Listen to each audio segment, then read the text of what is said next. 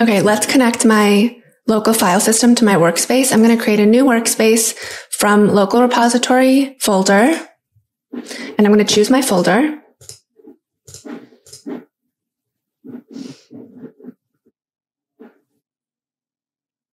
So now I have my backend code. It's just a basic e-commerce app where I can do all the CRUD operations for orders and products, and we can see all of that here.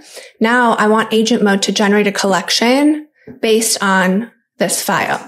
So what I'm going to do is I'm going to click on this button that says use agent mode to create a collection from file system. So let's click on that.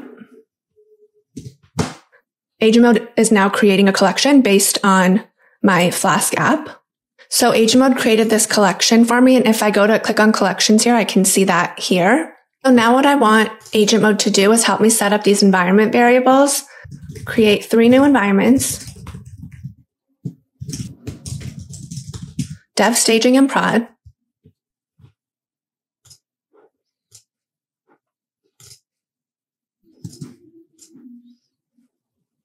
So now I can import those environments.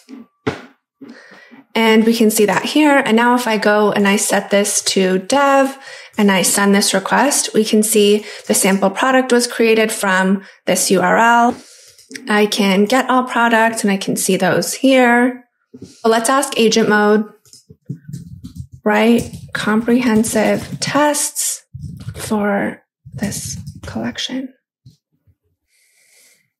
It says comprehensive tests have been added to every request in your collection. So now if we go to the scripts tab, I'll be able to see all of those tests that agent mode wrote. Okay, so now I want agent mode to update the product ID. So I said for this request and for the update product request. So for get product by ID and update product, I want it to use the ID from the responses in create product. So after I create a product, this ID should be populated in the product ID to help me with variable management. So now when I run create product, I see this ID 6. And then if I say update product, we can see ID 6 is updated here. Okay, so now that agent mode wrote all of these tests for me, I want it to run all of these tests and fix everything that is failing. So I'm saying run all the tests in this collection, tell me which ones fail and why. Okay, so it passed 65 tests and 3 tests failed. And we can see in agent mode, it told me recommendations to fix the failures. So I'm going to say yes, fix the failing tests.